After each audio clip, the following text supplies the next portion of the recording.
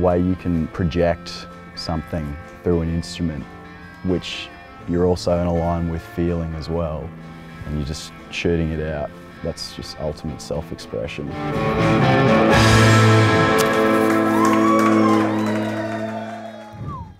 G'day and welcome to Sinbun Passion Files. My name is Clancy Sinbun, and today my guests are a young 5-piece band from Brisbane called Plastik Reality. And I'll tell you what, these guys, they sure are passionate.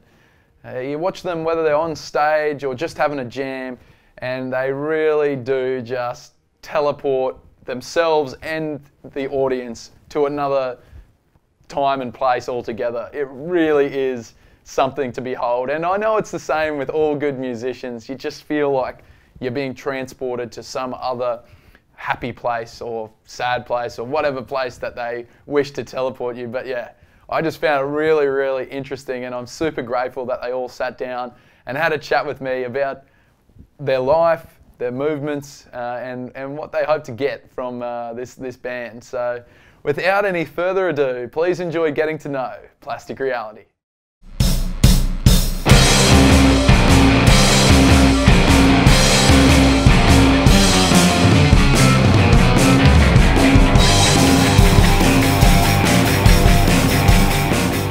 It's actually like kind of a funny story, to be honest. For a long time we went through like a heap of names. Like there was probably a couple months where we were all like, you know what guys, like we need to think of a name. We're all sort of like, yeah, no, I guess we do. We like threw a few things around, then it got serious. It kind of came to like a breaking point to where we were like rehearsing and stuff, and we're like, yo, we don't actually have a name. Like we need to decide on something. So after like a lot of lists and thrown out and like kind of debated ideas and stuff, Sam just threw into the mix Plastik Reality, and I guess like, you know, we're all pretty keen on it. Like this is via group chat or whatever, so we all thought, you know, that's a pretty cool name. Even then though, we were still ridiculously indecisive, and it basically all came to a head. One day we were jamming at USQ, we're in an elevator, and basically what happened was I just wasn't really paying attention, so I don't know, I'm generally just kind of float through these things, so I didn't really think about like, oh, you know, you should probably press the button, because like we had a heap of stuff in the elevator, and like, I don't know. Point is, I had to press the button and I didn't even realize, and then I can't remember how it happened. Basically, we were talking about the name, and it kind of comes to a head, and it gets to a moment where George is like, you know what, we're not moving this elevator until we choose a name. It was a very tense moment, basically. And it all came to a head when we decided that it would be Plastik Reality, pretty much.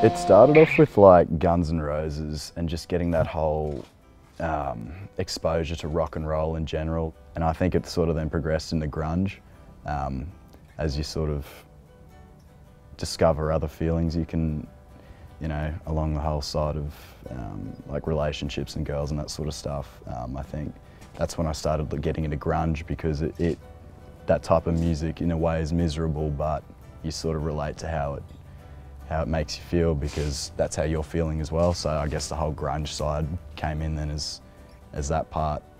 But then it sort of took like a folky direction, you know, like bands like Boy and Bear and that sort of thing. You know, they're happy music.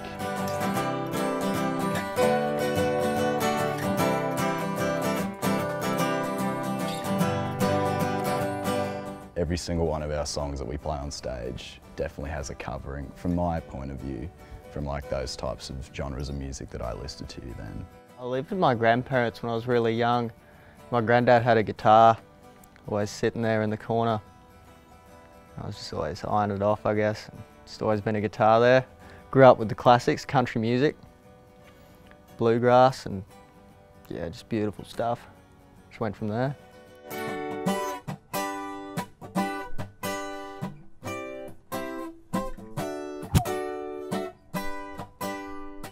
Career aspirations, I'd say at the moment, is to be able to play music or do something to do with music without being homeless. And the steps we're taking at the moment is just starting from the bottom and trying to work our way up, I guess. Just hitting up venues and working towards recording stuff and hoping people like it.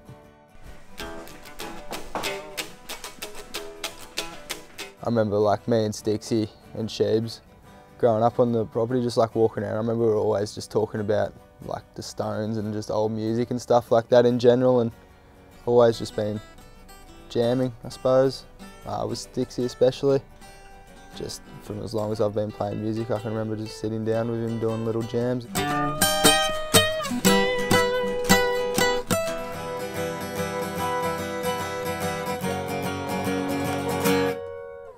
5 minutes into once you've started playing, that's all you see is what's in front of you, and you're just having fun, making loud noises, and you see other people having fun. It's awesome.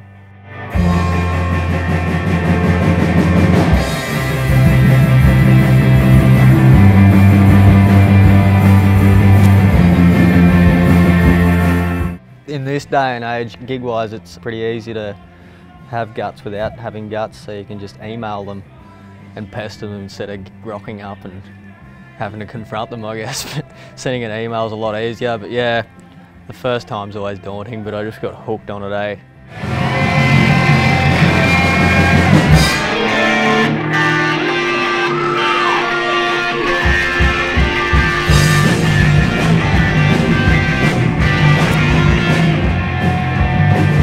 Sometimes it's like a song I heard, I want to write something that sounds like that. And then sometimes it's like, I feel like this at the moment, so I want to try and make something that sounds like that. And because I want to be able to listen to it and think, right, well that's how I'm feeling, that's how I could capture how I was feeling through that song. And then I can go back and listen to that.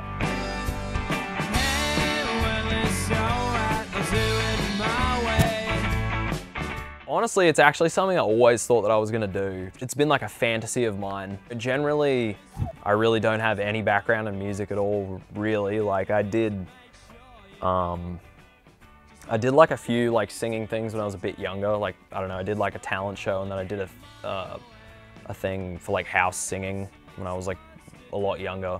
I'm not very well versed in music, as it were. Like, it's just something that I'm starting to discover now, really. It was something I always really wanted to do. So when I found out it was a thing, it really piqued my interest, but I didn't necessarily think that I was actually going to end up in the band. I just ended up having a go at it, and I don't know, everyone else was reasonably keen on it, so I was like, oh, hell yeah.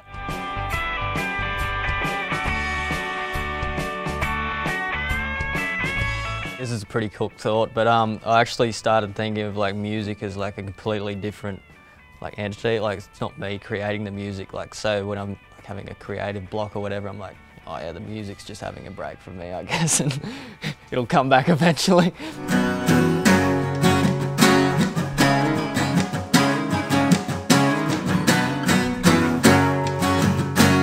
Sometimes with writing songs, I swear it's like discovering them. Like you're waving the guitar neck in the air like a fucking radio antenna or something, it sort of like plucks one out of the sky or something. And yeah, I just don't know how it happens sometimes. The beauty of it is who gives a fuck if like it's not good or anything. Like no one has to hear it, like, or see it or whatever you're doing. Like if you make something and you're like, oh, that's pretty shit, you can fuck it off and do something else. You always got to have a reason for why you're doing something, I guess. And like, if the reason's big enough, you can work towards it for X amount of time, and that's all in a chunk. And then you get the reward. The reason why you're doing it's the reward at the end of it. And that can be life, that can be tonight, that can be next week.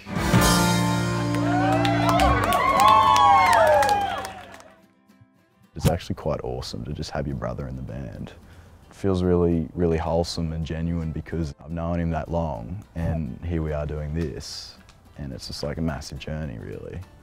And I actually do think fact that George's brothers in the band, Stixie's brothers in the band as well, it makes it that much tighter. But like Ben, like it's a close group because we've all been through the same school, the same system. Like we've all got that in common. So like that just ties it together as well. There's just so many different correlations in the band that it just makes it, you know, makes it tight. And how does it feel to be the one missing out on the trip? Well, that's the beauty of being in a band. Like me and George will write, or Sam and George will write, or me and Tom will write, or Ben and Sam will write something, and we'll all just like bring an idea in and just jam it and come out, like it'll change up, and like there's no rules to it. That's why I like it, eh? Just like lawless.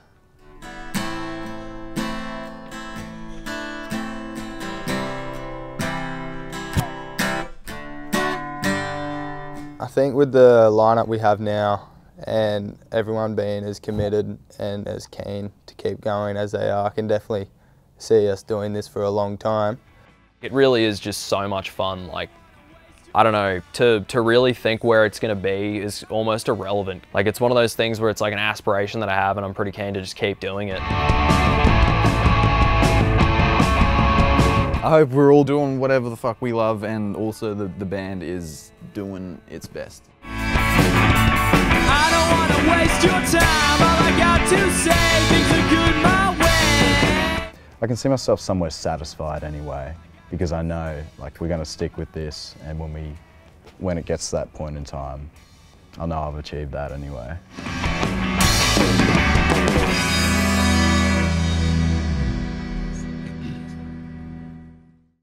Well, there you have it, Plastik Reality. To see them out there really going for it, putting themselves out there, it's really commendable. So good on you fellas, and thanks again for sitting down and having a chat with me. I really, really appreciate having the opportunity to just pick your brains and chisel out a little bit of your wisdom, so to speak. So yeah, it was really cool. And if you're interested in hearing a bit more of the discussion that was had amongst the boys, make sure you check out the link below in the description. Down in the description you can also find links to Plastik Reality's social media accounts. Go ahead, give them a like, give them a follow, make sure you keep up to date with their movements, because yeah, I certainly do think that one day we'll be hearing them across the radios, across all sorts of streaming platforms, and yeah, it'll be really cool to sort of just see where they came from, see where they started. I may as well give myself a plug, Sinbun96 on Instagram. Make sure you check me out there. I'd be super grateful if you would subscribe to my YouTube channel, give this video a like, and leave a comment if you've got any questions. But other than that, I'll be talking to you and seeing you soon. Cheers.